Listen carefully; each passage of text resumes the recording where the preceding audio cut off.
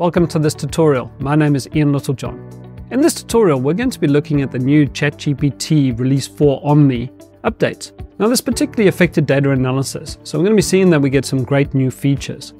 So the first one is that we can now connect to Google Drive and Microsoft OneDrive.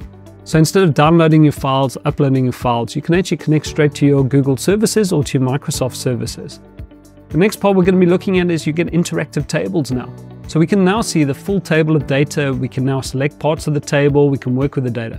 So we're going to be looking at some examples of that in the tutorial. And also we get interactive graphs. So you're going to see that we get more details with our graph that we can actually work with. So these are the things that we're going to be taking you through in this tutorial. Please, as always, please remember to actually subscribe and to like our videos. Keep up to date with all the latest content that we're producing. But let's jump into the tutorial. I will see you there. Welcome to this tutorial. In this tutorial, we're going to be looking at some of the release updates for the ChatGPT 4 Omni release. So basically, I'm in my ChatGPT at the moment. If you go up to your models, you'll see that we got the GPT 4o, which at the time of putting this together was the latest model from OpenAI. So we're going to continue to use our sales data. So if you've done some of the previous tutorials in the series, you should be used to this sales data that we've been working with. So we're going to be working with that. And the first part that I want to show you about the updates is that we can actually now connect to Google Drive and connect to Microsoft OneDrive. So this is really nice when you want to be able to just connect to your files. You don't want to be able to have download and then re-upload your files. So it really does make life a lot easier. Just one thing to remember if you're using the ChatGPT Pro version is to make sure that in your settings that you've got the training of the model off if you're using your own personal data. In this case, we're using training data, so I'm not too worried if I'm training the model or not. If you're using the Teams or the Enterprise Edition, I think OpenAI have the training of the model off by default. But in the Pro version, I don't think it's off by default. So just double check that. Okay, let's move on. So we're going to now look at this sheet of data. So I'm going to start off with a message. And what we're going to do is we're going to tell it to load and I'm going to tell it to display the data. And the first part that we're going to be seeing about the updates now is we're going to work with a much more interactive table when it comes to being able to do our commands. Hopefully you should see as well ChatGPT Omni a lot quicker than what we've seen with the previous releases. So in some of the previous videos, I had to speed videos up quite a bit when we were giving it commands. But hopefully in this case, that should be a lot easier. In this case, what it's doing is it's giving me an interactive table at the top. It's also building a traditional table down at the bottom, where it's showing some preview of the data. But this is the table that I'm interested in at the moment. Wherever you see these two icons, then you know that you're working with the new tables. The first one is the ability to download the table. Now you may remember from previous tutorials, we used to give it a command to say download the table. Now you can actually just do it at a click of a button. Also, what we get the ability to do is to expand and work with this table. So if I expand the table, you'll now see that we now get this whole area, which is showing me the table. I can also use my scroll bars, move across here, see all of the data. Also, I can move up and down with all the data. Now again, if you've seen the previous tutorials, you'll remember that when we had a bigger data table, what it used to do was show a few rows and then go dot, dot, dot, and then show the end rows. So it didn't show the entire table. So it's quite nice that we got the entire table to work with. Now that we're in the table, let's look at another feature that we can use. So basically, if we choose one of the columns, you'll see that the column is now selected and we can now work within context of that column. So let's say, for example, I only want to see all the records that begin with Liz. And now because we've selected customer name, we can do that. So let's just say filter for all records. I'm going to say beginning with Liz in this case. And we'll give that to ChatGPT to work on. And hopefully we should see that our new table now only has the records with the customer that begins with the name Liz. So that's really nice. You can select one of these columns and knows which fields that you're actually working with. Now we're going to look at an example of this a little bit later on in this tutorial as well. I'm going to look at how you can clean up your data a little bit and some of the changes you can do. Because with this new interactive table, I think it gives us a lot of abilities to be able to manipulate your tables better, clean up your tables. So I'm going to be showing you some examples of that. Okay, but for now, what I do want to do is let's just jump back and collapse this. And what you'll see is let's start from the top again, and we'll see that we've got our first table. As we go down, we'll now see that we've created a new table with that filter that we put on for the Liz's records. So now if we say we want to create a new table displaying, let's say we want to see sales, let's say create table displaying total sales by product name.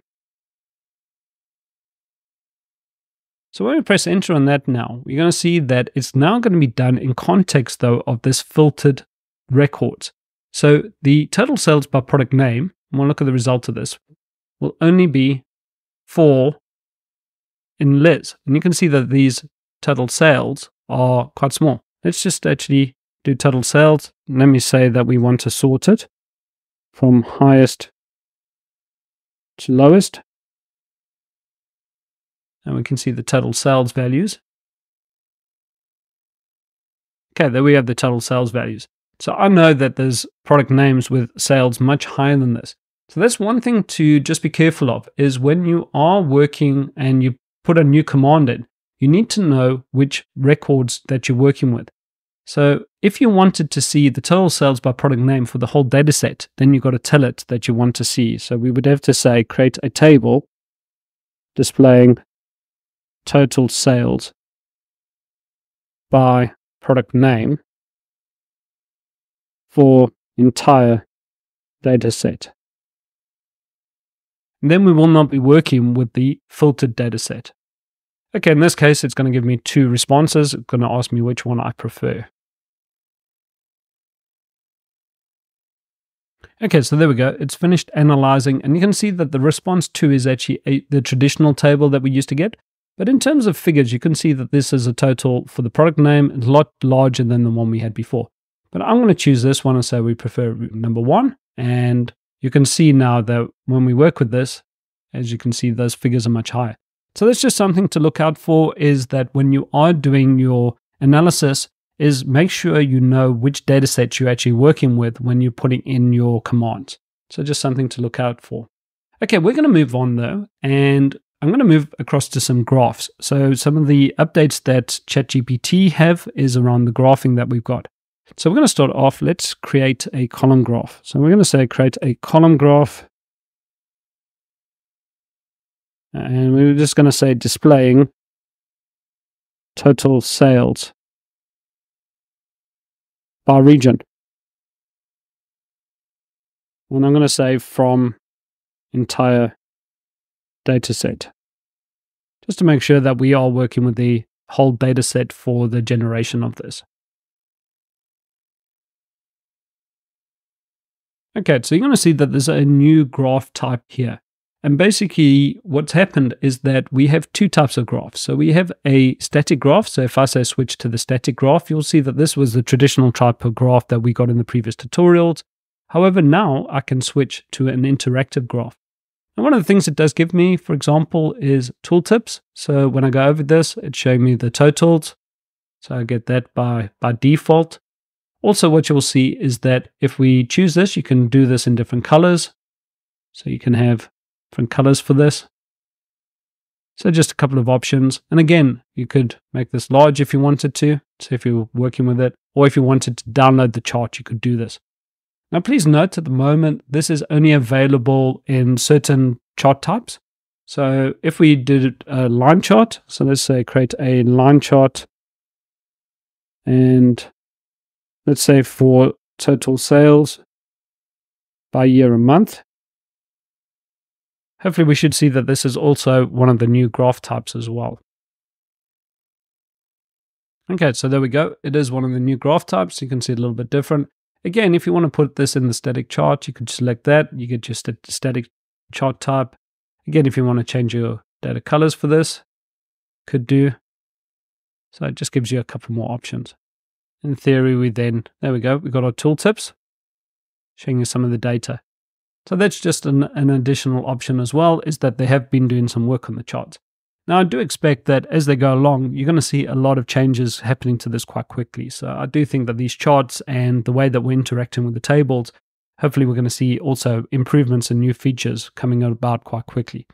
Okay, but that's kind of what we've got at the moment. What I do want to conclude the tutorial with, though, is the ability to work with your interactive charts is that it does allow us to do some table manipulation. So I just want to show a couple of examples of that. Okay, so what we're going to do is we're going to load a new file. Okay, so in this example, we're going to be loading some employee data through a CSV file. So again, I'm going to start by loading and displaying the data. So again, you can see that the table comes up pretty quickly. We're going to be looking at this because one of the things that you might want to do with your data is to clean it up. So I'm just going to look at some of the features that we've got. I also do intend to do a full tutorial on some of the options that we can do when we're cleaning up our data as to some of the things we're going to be able to do. Okay, so I'm going to move up and let's go to our interactive expand table view. And you can see that we've now got the table being shown. So let's say, for example, I've got some fields that I actually don't want. Let's say I've got these 3 fields and I actually want to remove them from the table. So you can see 3 columns selected, and I'm going to say remove columns. And there we go. We should see that they get removed from our data set. Okay, so that's the first thing we can do, cleaning up our employee data. Let's move on. Let's say, for example, that we want to change the heading for this. So again, I'm going to choose this and going to say change heading to job position. Just enter on that. And there we go. We can now see that we've got the new heading. If I look at my birth date as well, you'll see that we've got a time element on this. Maybe we want to remove this. So again, let's choose birth date and say remove time from field. And basically, as I've been saying in all the previous tutorials on ChatGPT, you literally are just giving a command or instruction like you would tell somebody. And as you can see, it's now removed the time element from this birth date. Okay, one last one that we're going to look at is, let's say we got this marital status and we wanted to change M to married and S to single. Again, we can select the column and we're going to say change M to married and S to single. Again, let's accept that. And hopefully ChatGPT will do those changes for us. And there we go. It's actually changed the marital status, married and single. So there are a few more examples that I could run you through, but as I say, I'm going to probably do a separate tutorial on just working with some data, doing some cleanups and seeing what we can do with this. Okay, we're going to conclude the tutorial there. I hope that I will see you in further tutorials.